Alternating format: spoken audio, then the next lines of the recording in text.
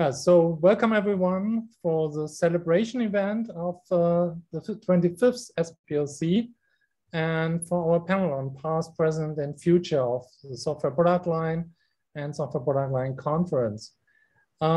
We have or plan to have actually 6 panelists, or actually 5 because I'm only supposed to be moderator. And the 3 main or 3 panelists are Linden Northrop, Kang, and Frank van der Linden, who initially created SPLC, so to speak. We're still waiting for Frank and hope to join him. There's some technical trouble on the way. Frank, hi. Great that you can make it. And we also have Sarah, Nadi, and David Benavides on the panel. And of course, we will have you, our dear audience, for a lot of questions and discussions and input and so on. So this is our celebration event. I included a bit of fireworks. Usually, I think Mohammed would have liked to give us it live, but now we are online. That's all we can do.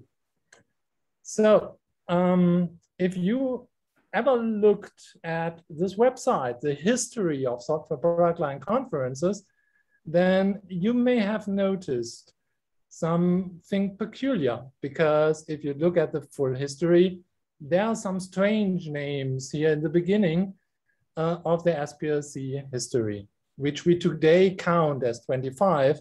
And if you look at it, the first SPLC ever was 20 years ago. So how come we are celebrating the 25th SPLC right now? It's because we count all of that. And that has to do with the checkered history of where SPLC is coming from. And it actually wasn't until 2005 that there was the series of SPLC conferences. And that basically was when Frank, Linda, and Kyo came on stage and told us they are uniting forces across the 3 continents of Americas, of Europe, and of Asia.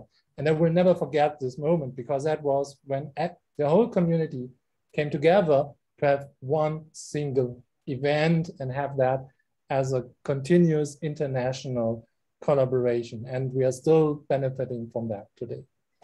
And that is, so to speak, the backdrop of what we are celebrating. It's also the backdrop of the panel.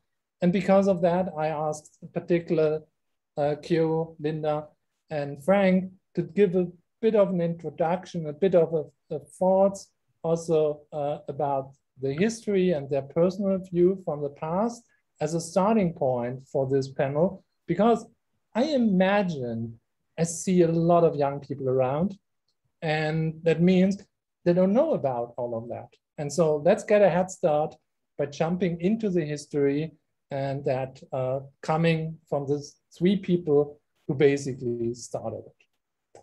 So I think Kyo is going to start, then I will stop my screen share for the moment. Okay. So we should now be able to take over screen share and start with your part.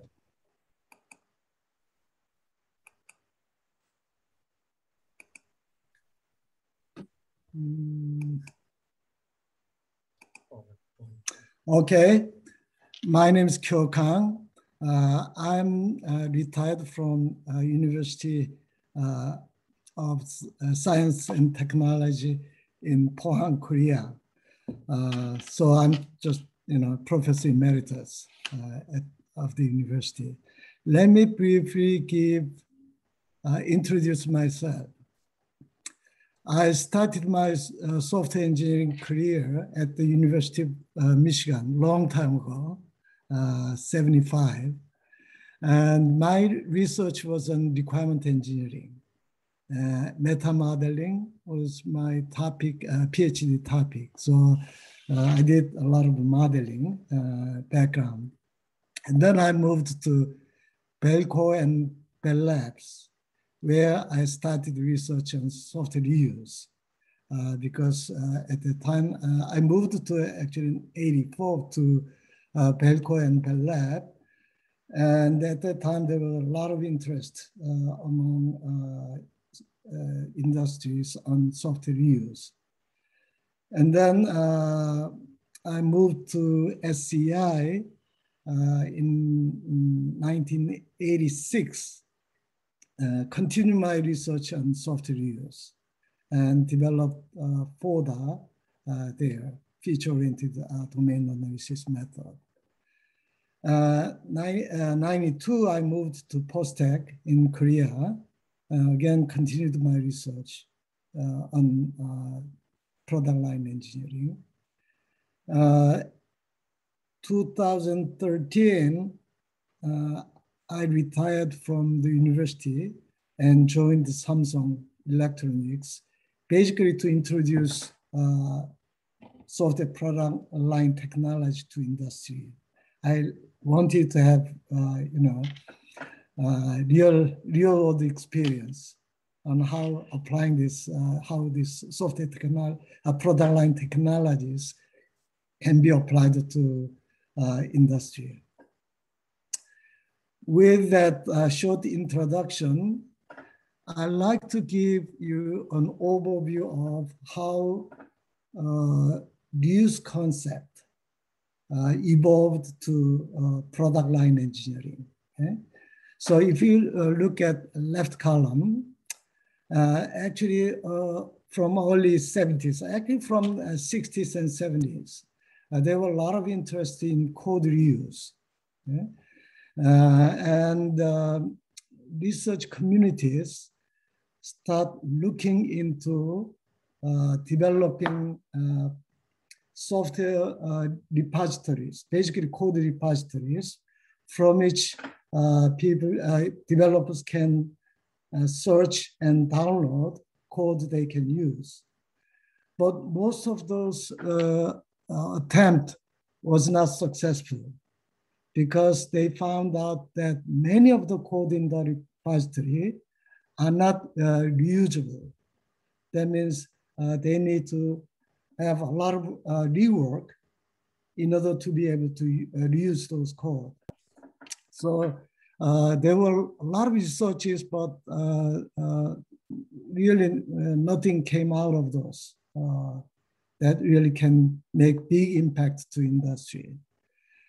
But if you look at 70s, interestingly, there were early visionaries on software reuse who developed various concepts which later led to software product line engineering.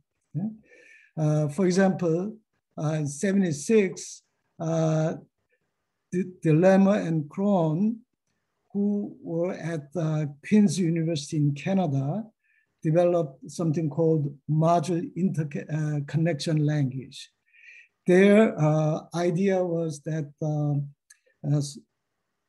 programming in the large should be different from programming in the small. Okay? Programming in the large, we need to focus more on designing rather than coding.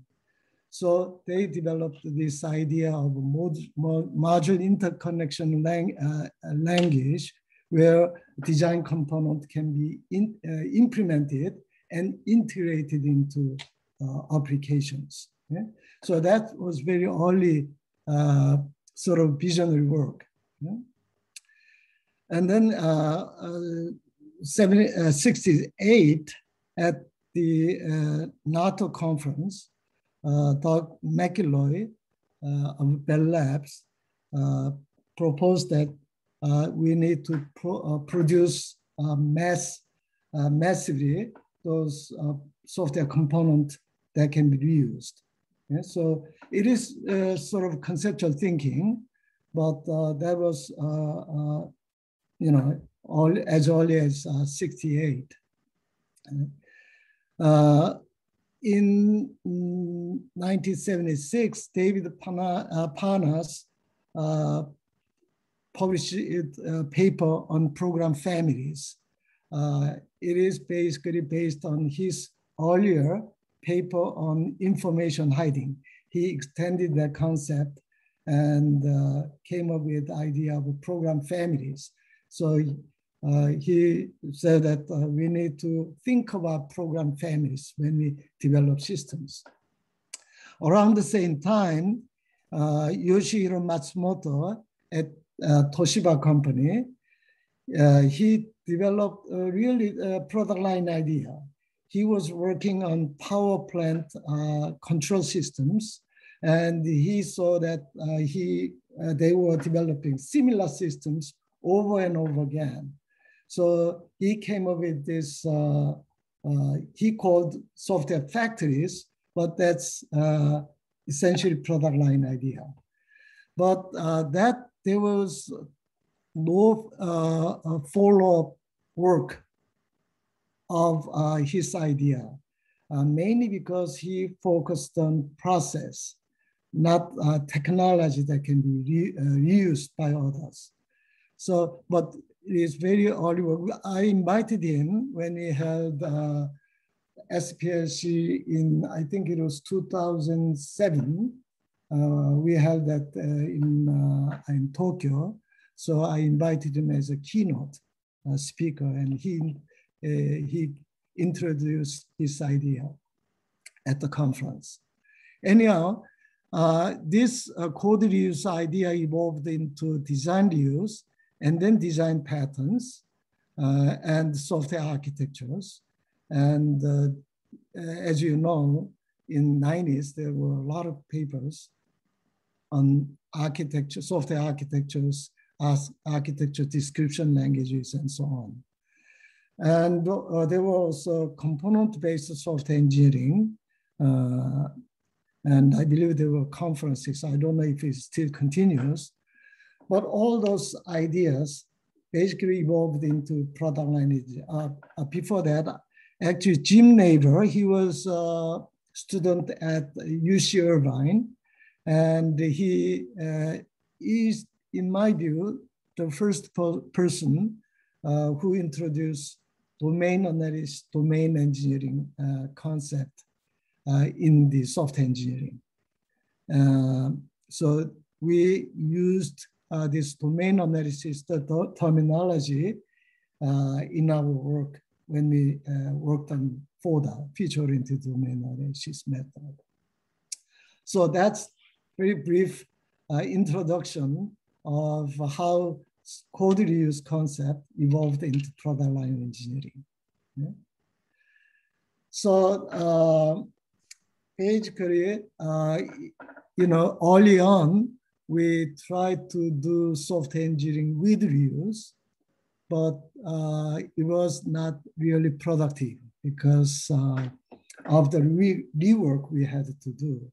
So we thought that we need to do software engineering for reuse before software engineering software engineering with reuse can happen. So there was some effort to do cross-domain reuse, but that was very difficult because limitation was not clear, boundary was not clear. So domain-specific reuse, which is basically product line engineering, was born. So this is the technical report we did. We published it in 1990 at SEI, which I believe made a big impact in product line engineering. I look back, why was it so successful? Because it essentially codified most critical information for developing reusable component, which is understanding commonality and variability. Okay? So, and also based on that commonality and variability information, we can create variation point and variance when we develop a reusable component. Another point is simplicity. It's very intuitive and simple. So essentially anyone can understand what feature model represent. Practicality and applicability is another one. So I guess this is the point I can stop. How Do I have more time, Klaus? I think I used up my slot, so I Klaus, stop you're my... muted in case you're... I think we should move now to Frank. Okay, okay, yeah. Frank, do you also have slides? Or? I don't have slides, so just get my screen somewhere in the middle. Yeah, can you clear my I cannot somehow... Stop the screen share? Yes. Oh, okay. All right. Okay, good. Okay, good. Yes.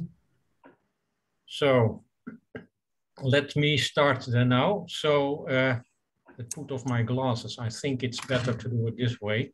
I still can see you without, so these are only reading glasses. I have to sit a little bit to the back. Okay. So I am still working at Philips. So next January I will retire. So then I have almost 38 years at Philips behind me. And my start of product line started in about 1990 when I was involved with the telecom division of Philips that served niche markets. And therefore they needed to deal with variability. And they developed their own architecture, even their own operating system, but that's not really relevant. And also their own methods. And these methods was really planning for diversity because that was necessary. And the main ingredients were components, not named this way, by the way, aspect-oriented development, not named this way because the name came later. Same for components, by the way. They used plug-in components, also not named this way. They used callback interfaces, also not named this way. But this was all necessary for them to really realize very fast variants of their telecom switch.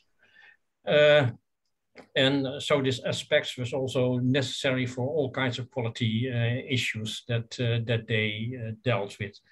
So we took these ideas over and we wanted to transform them for use for our TV set development. So it took us several years and a lot of these ideas also were used in the end by our TV set development.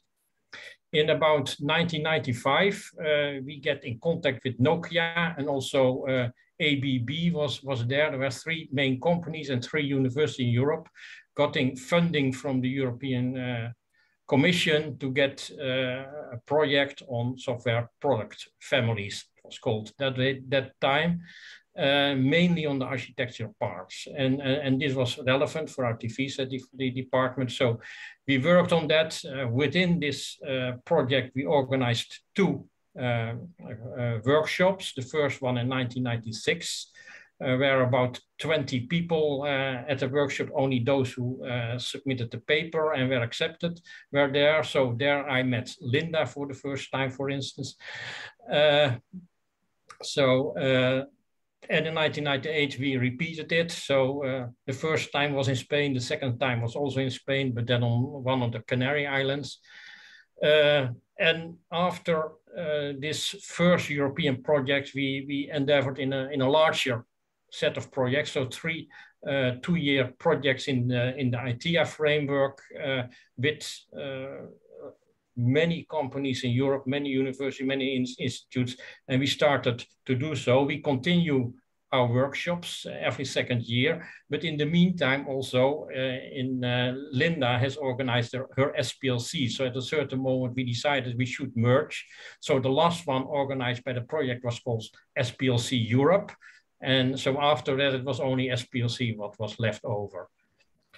So I'm very glad that it was there, and I'm still very happy that I did so, because I still think software product line engineering is the essence of good software engineering. And also I see it also in Philips. So I moved in the meantime to the Philips healthcare business, which is the only one that's left over now. They still have the architecture started in 1996 and 97. still have the same architecture, although it evolved over time because of all kinds of new things came in from outside world and all were accommodated, but they still have the same principle there, and it is very relevant that they keep it this way. So this is what I think, and that's the future of SPLC. SPLC is really the core of good software engineering. So that's also a message for all of you in the room, in your own room probably, but yeah, so go further with it because it's important. So that's my main message. Thanks. I'm sure many people in here are very happy to hear that. Yeah. Thanks, Frank. So Linda. Hi, I'm Linden Northrop. I'm a technical fellow at Carnegie Mellon University Software Engineering Institute, which is basically an applied research lab attached to the DoD. The mission is to improve the state of the practice of software engineering, of cybersecurity, and most recently, artificial intelligence engineering. I joined the SEI in 1992, and I came from a background in object technology, and that was what my research was. So I loved Keo's slide with the history of reuse because I was there with the object technology and we were doing reuse then and thought it was wonderful. After a couple of years, I was selected to lead the software architecture project at the SEI. And then at about that time, let me just paint the landscape of what the SEI was doing. There was a big effort in process improvement. So if you've ever heard of the capability maturity model, that was a big part of the SEI. I wasn't in that part. I was in the technology part, and we were interested in real-time systems. And then the domain analysis work that Keo talked about. And by the way, that technical report that Keo and SEI colleagues wrote is still one of the most cited SEI technical reports of all time. Also, we were doing software architecture, re-engineering, and then there was this little group of people called the Computer Emergency Response Team, which evolved into CERT and became the cybersecurity, the biggest arm of the Software Engineering Institute. In 1995, I was selected to be a technical program director. And as part of the software architecture agenda, a team of 2 people went to visit a company in Sweden called Celsius Tech.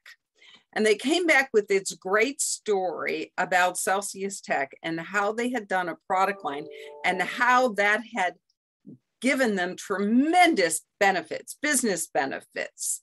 And we got quite excited about that. It was at the same time we were thinking about the domain analysis work, where was that going to go? And there was an initiative in the DoD called the STARS Initiative, which was also about reuse. So I put together a team and we developed a proposal, and I successfully pitched a proposal for the DoD to fund what we call the Product Line Practice Initiative. And the goal was to make software product lines a low risk, high return proposition for all organizations, because what we saw is it was high return for Celsius Tech, but it certainly wasn't low risk. And we saw some of the other reuse efforts that Keo talked about is not really being very high return, but involved a lot of effort. So we started holding some workshops, and we invited representatives from organizations who were succeeding with software product lines, like Celsius Tech, like Philips, Schlumberger, a number of others. And that was when we got connected with the movement in Europe called Product Family Engineering. Thank you, Frank. Invited us to your workshops. And for those of you who are back channeling, yes, lots of beer and wine involved in all of these meetings. very much enjoyed. So in this initiative and all these workshops, we developed our own focus. And what our discovery was that software product lines was not just a technical strategy. It was not just a technical reuse strategy. It was a business and technical strategy. And those business and technical strategies had to be married in order for it to be successful. So we talked about core asset development and product development and management at multiple levels.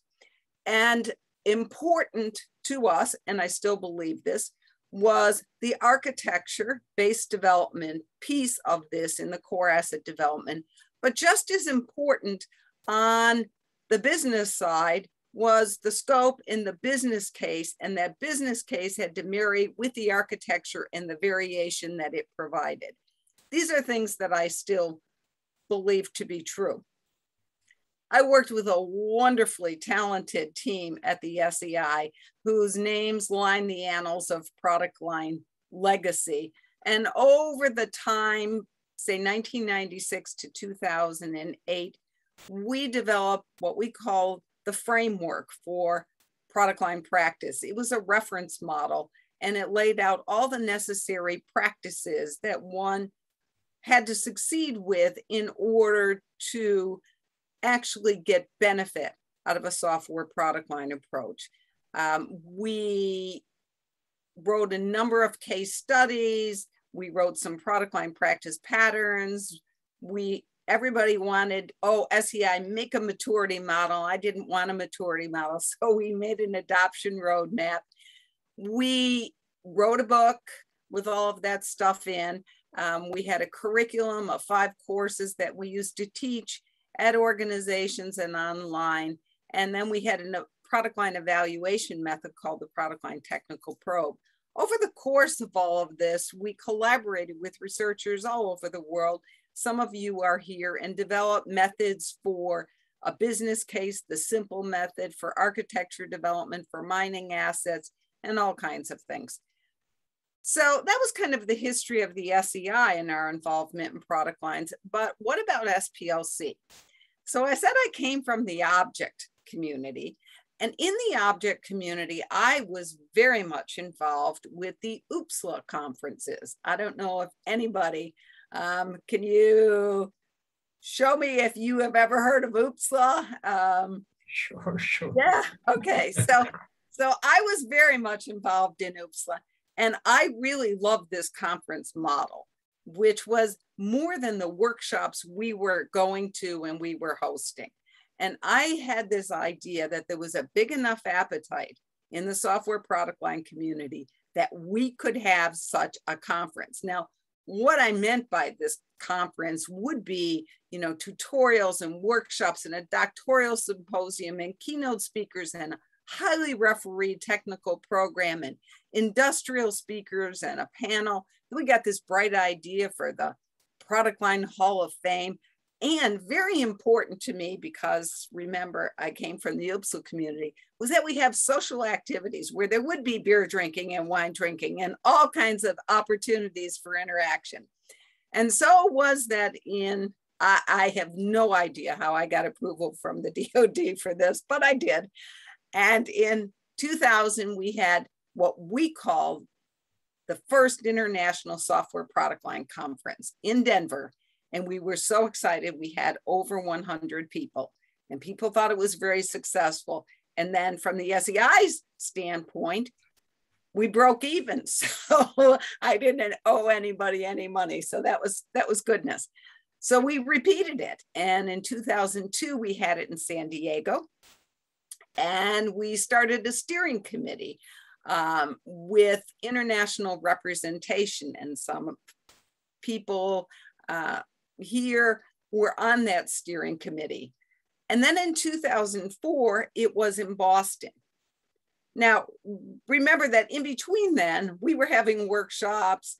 Our colleagues in Europe were having workshops. There was a reuse conference that Kia was involved in. But in 2004, the steering committee got together and we said, you know what? We really need to unite under one conference mantle, and we ought to continue this SPLC, and we ought to make a pact that we will split the location among the Americas, and I didn't say North America, the Americas, and Europe and Asia.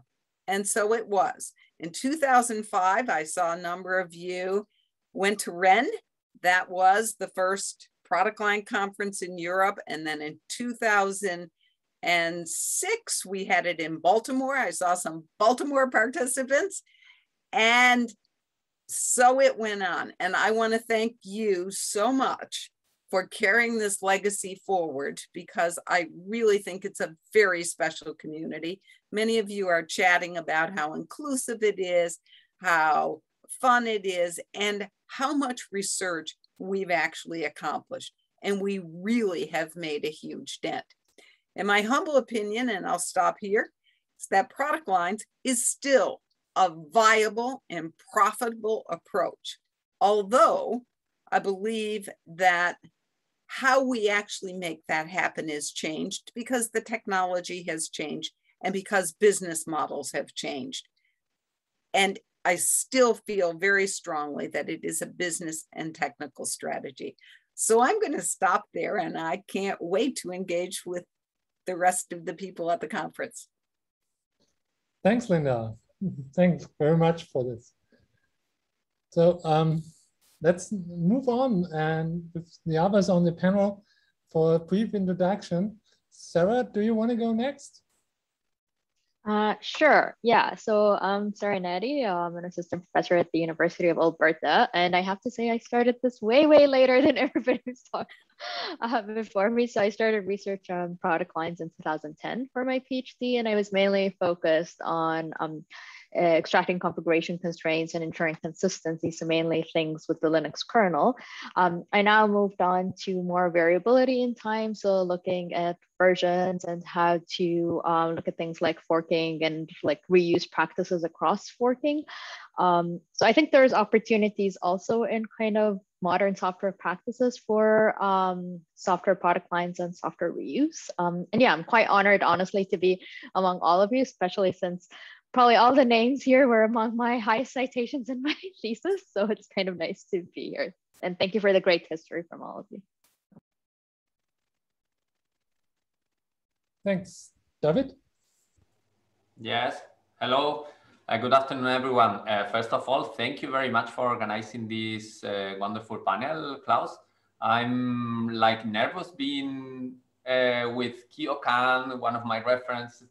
Linda, I read the book on product lines when I was learning product lines from the Linden, leading the projects, the families project, the cafe projects, and all those projects at the beginning.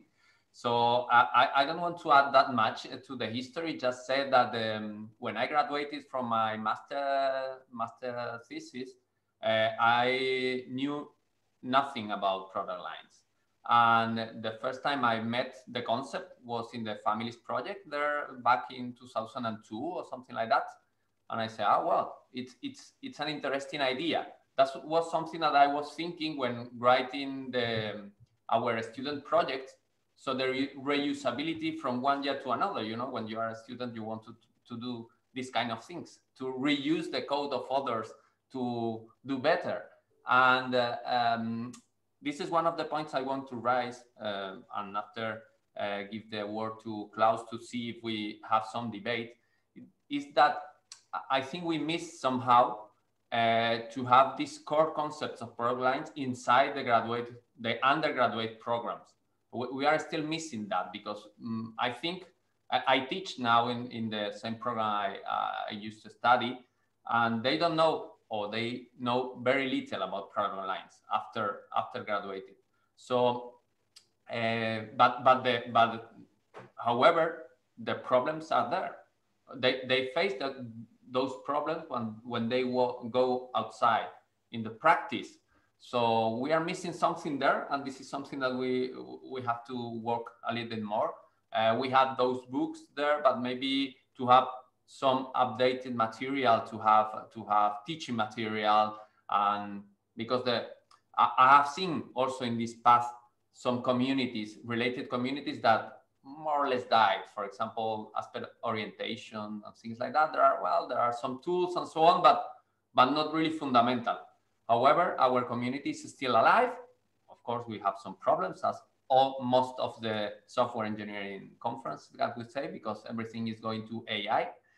But I think this is something we missed. I don't know if someone wants to take the word on that, or you, Klaus, want to ask other questions. Thank you.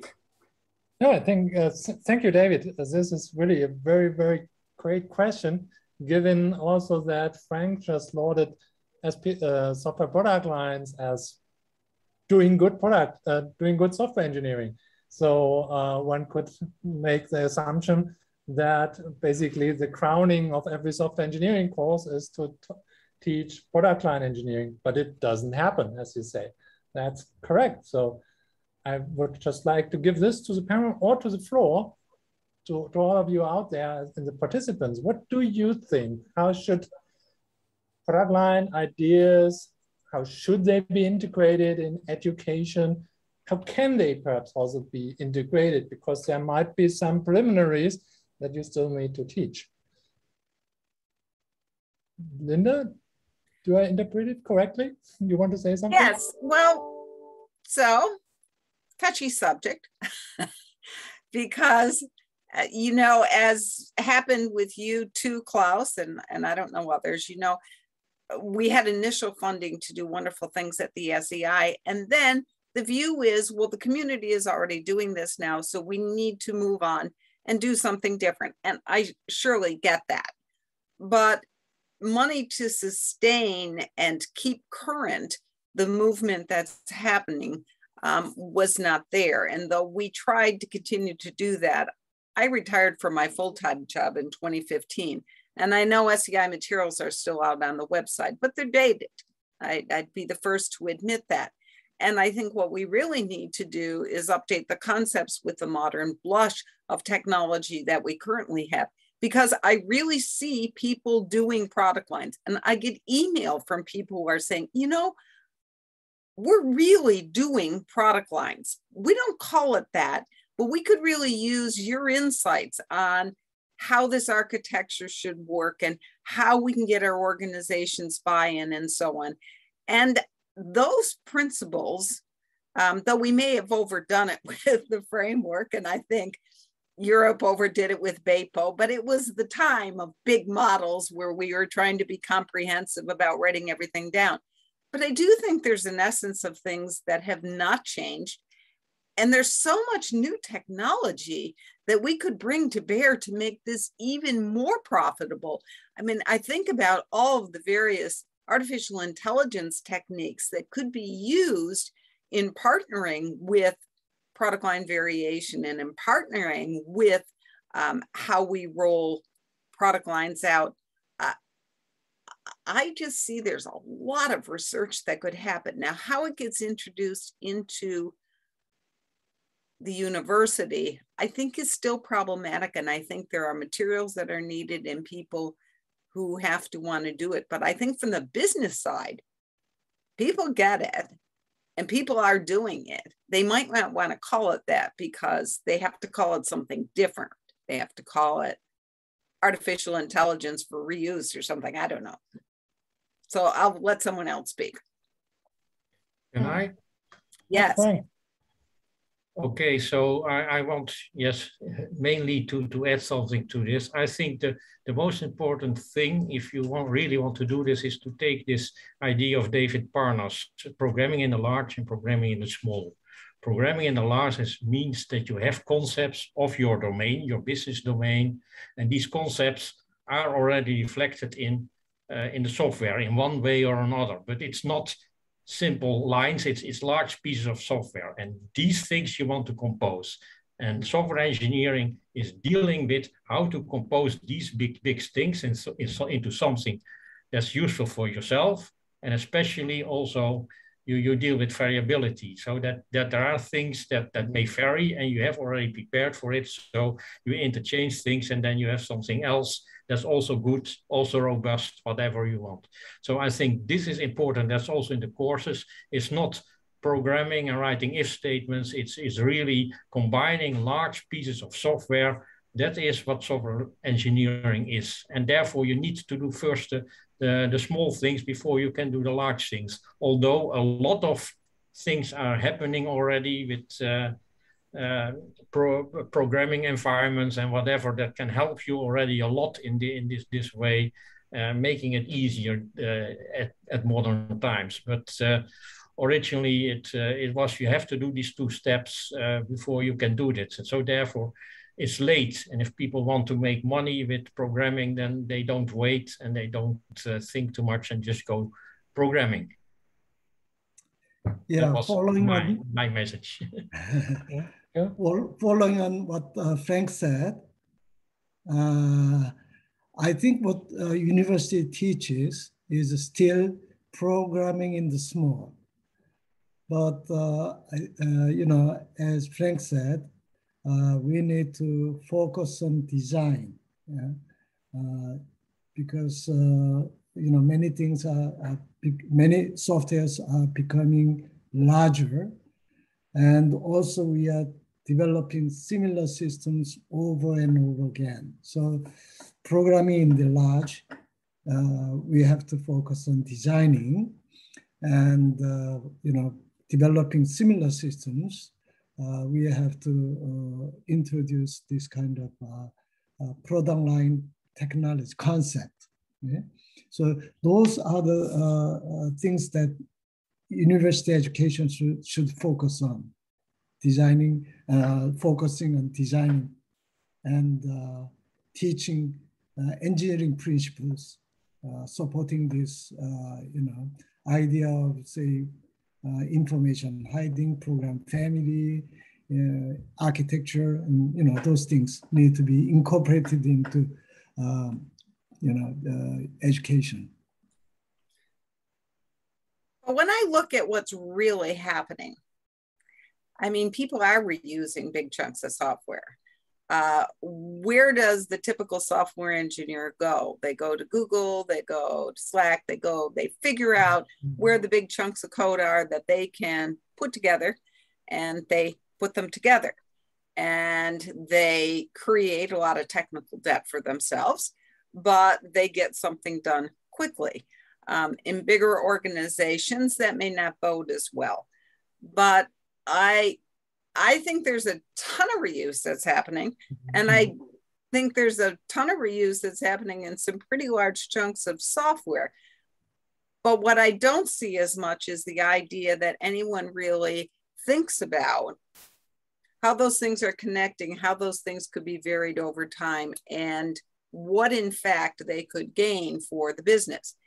What's difficult at the university level is and this is my own bias, I'm sure, but I believe that product lines are a business and technical strategy.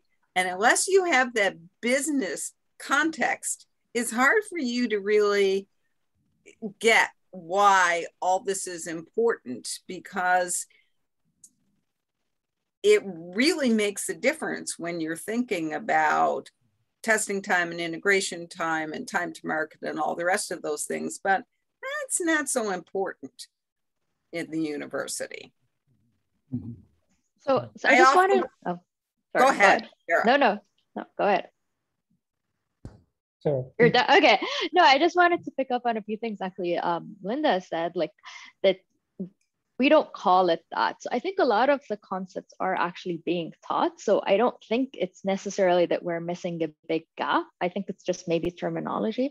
Plus, so we don't teach the business side at all. But I think from the technical side, there's also newer concepts that are integral, like deployment now. So basically all the DevOps movement, you're talking about how to pick bits and pieces and deploy different variants for different folks, right? So I think there are a lot of these concepts in the teaching or in the curriculum for maybe more of senior level software engineering courses. We just don't label them as that. And I noticed this anyway, like just even talking to companies or to other people, I think the terminologies we use in the software product line community aren't common terminologies that people use. And so you realize, oh, you are doing kind of what I'm doing in my research or what I'm thinking of, but it's just different terminologies. And it actually takes a long time to even reach kind of just common terminology that we can use to discuss things. Yeah, I see a point there that is important, because us, or most of us as researchers and academics, are supposed to somehow build up a body of knowledge. So this gap between what people understand and what we are talking about is there, and we are missing something to bring that gap, like consolidating knowledge, for example, or things that are obvious for us, but then we have to somehow do the effort of consolidating that knowledge to make it easier to teach to our students and to communicate with industrial partners.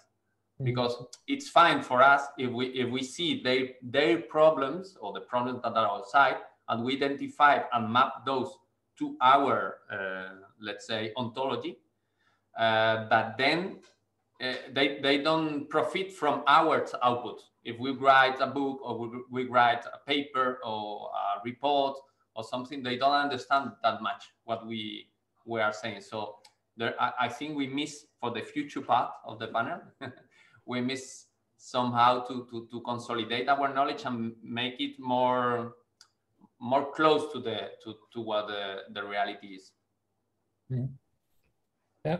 So if I could just build on that, I think, testing my understanding, you need for it to be more accessible and more relevant and more understandable in terms of people's current vocabulary. And I think you're absolutely right. And thank you, Sarah, for picking up on that. I see a lot of what we talked about going on. They're not calling it software product lines. But the part that always gets to me is that they miss some really important parts and then are rediscovering the wheel. And I wish somehow I could communicate, as you're saying, David, just make that connection. Thanks. Yes, and for me, it is also a kind of mindset. So you can do whatever you do in development of systems. In the end, your mindset is, I want to manage variability independent in a certain way, independent, related to our business. And that mindset you need to have, and then you can see how things link to each other. And if you miss this mindset, you can still do the same things as Linda said, and also David, but you miss the main idea that this is something special but very important, and people not always see this.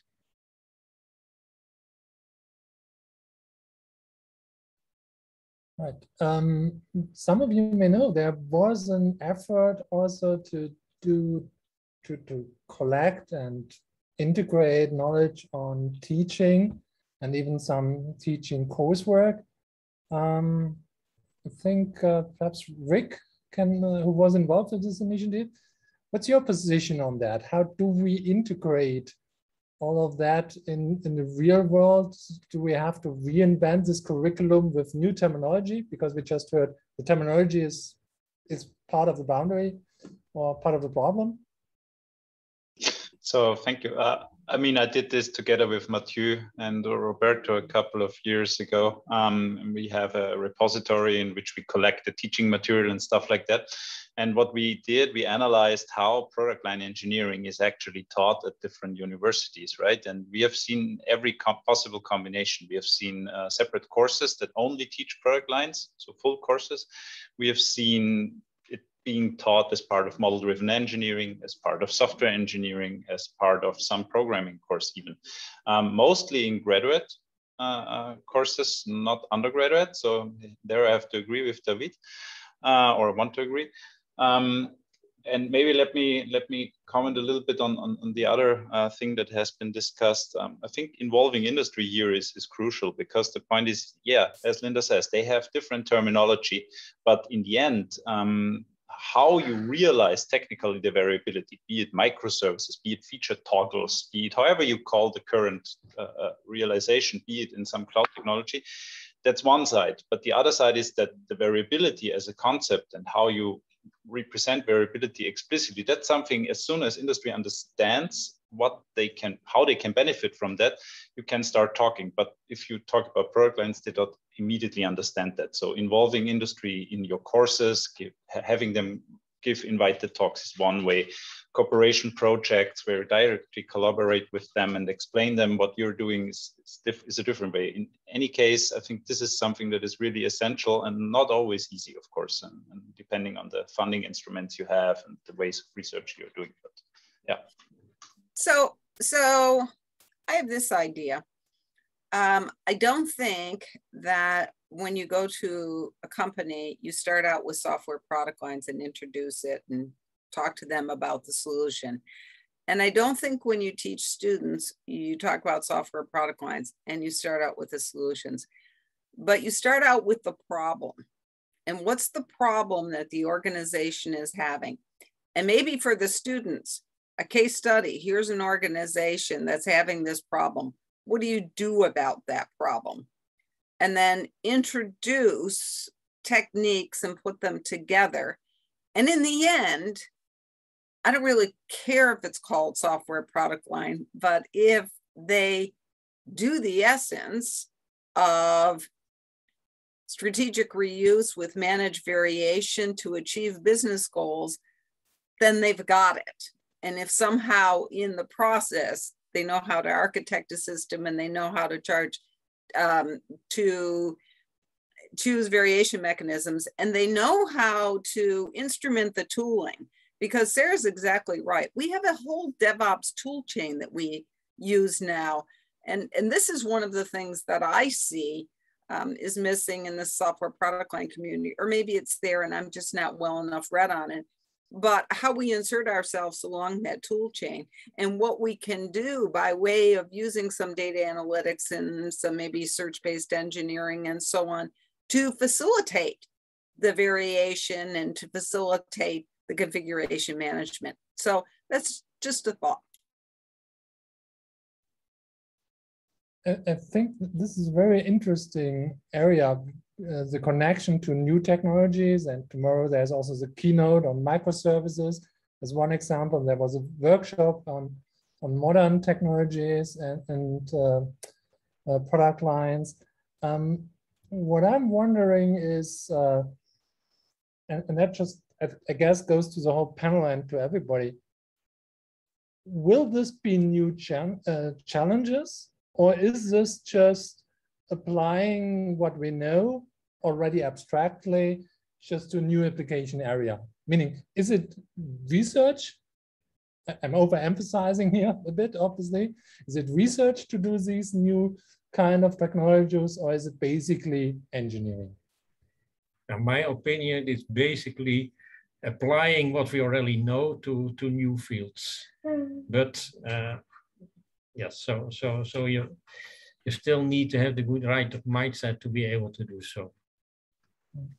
I think so too. You know, it's basically same principle applies. So it's basically the same thing in my view. But I'm trying to think. Oh, sorry. Go ahead. That's research and engineering, or isn't it? It's also research because there are new things involved. Sorry, applying something to a new domain, it's somehow science in engineering, isn't it?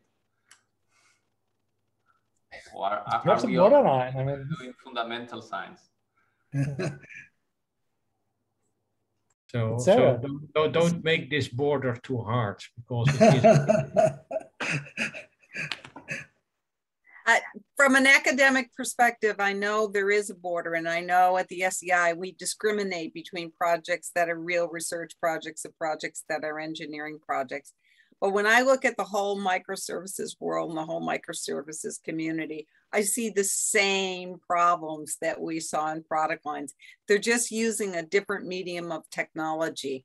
And once you grok that medium of technology, as Frank said, it's the basic concepts. You fit them into those basic concepts and you're off and running. So I don't know whether it's engineering or research. Yeah, like without labeling whether it's engineering or research, I think it's applying a lot of what we know. There are some small like newer things. Like in microservices, the whole idea of like fault tolerance, you know, if the service isn't working, your backup is this service. So maybe representing these kinds of things in your variability in a way, like in your variability model, but it's not like rocket science. It's just a kind of a small detail you have to kind of take into account, right? So yeah. I mean, the one reason why I was asking this question is simply we didn't see a lot of these kind of papers in the last years, despite all of these technology development.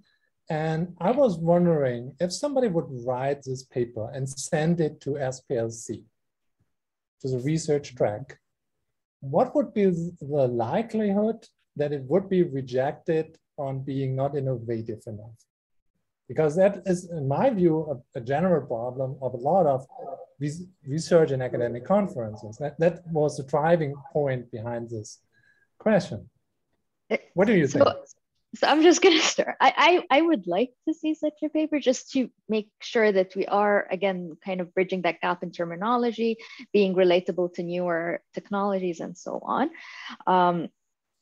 But I think the main problem here is that finding meaningful subjects to study or to present this in is going to be hard, because at least that was always my challenge actually in the SPLC kind of world, is finding these whole concepts and applying them in a meaningful way. You really need an industry partner that has these business needs that you can drive it forward. That's why the Linux kernel has been overcalled over and over as a research subject, because that's what we have. So with microservices, it might even get harder because you don't have a real application or a business partner that you can study this with. So personally, for me, I find it interesting. I would like to see such a paper. It's just, how do you find the right subject to study here? Yeah, I thought looking at papers being presented at SPLC recently, I felt it very strange that, still many of the papers are focusing on feature modeling, feature analysis, and, all those things.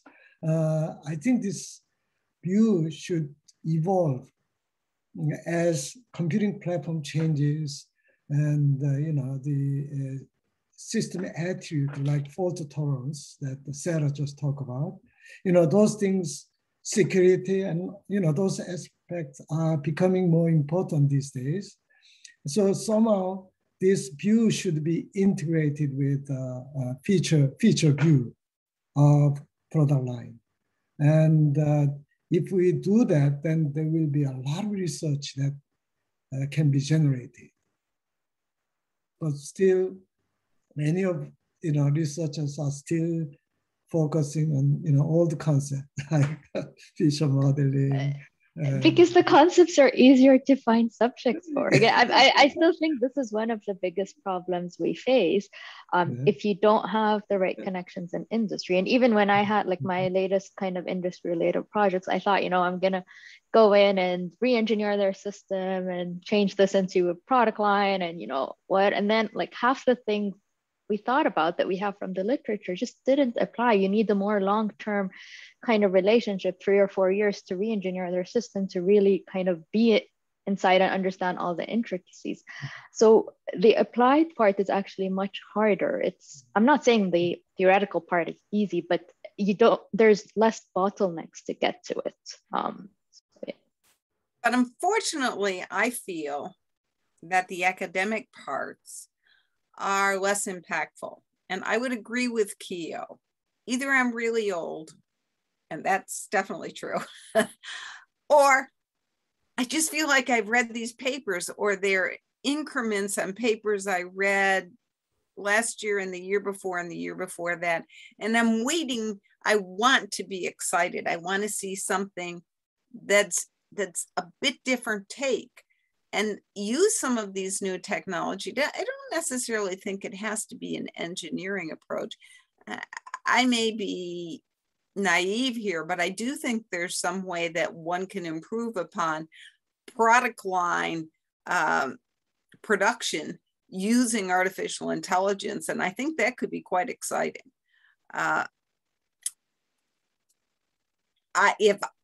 I second had, your idea. what's that? I agree with this idea. Thank you, Frank. We should turn back the clock, be 20 years younger and work on it. Yes, Okay. and that is research. And of course, applying AI is just doing software product line engineering, but applying it also for doing software product line engineering is double, and that's very good. Okay. So thank you all. Very great talk, and I would love to continue this for the next 2 hours, but then probably Mohammed would jump out from Britain right over the pond to me, because we are running right into the next session. But it's really a blast to talk with you, and I would really envision to do that for 2 more hours. And perhaps we can do it at one of the next conferences over a beer, which was very often cited in the chats here. So this would really be great. It's a lot of fun to talk with you about all of these issues. And I actually have 5 more questions on my backlist. We didn't need all of that. We could go on and on and on. So, but unfortunately, I basically have to end the session now. And I would like to do that, first of all, with thanking all of you on the panel. And I would also like to invite everybody who is interested in discussing this and other issues a bit further to the Slack channel, to the town hall meeting later on. There will also be a talk that yours truly is giving about industry and research and industrial relevance. So this was my advertisement session. And of course, many, many more opportunities for exchange at this conferences and at future SPLC. It's really great to be in this community, to be with all of you. Thank you once again for everybody on the panel, in the audience. Thank you very much. Okay. And have Thank a you, nice Klaus. day. Thank you. Thank you.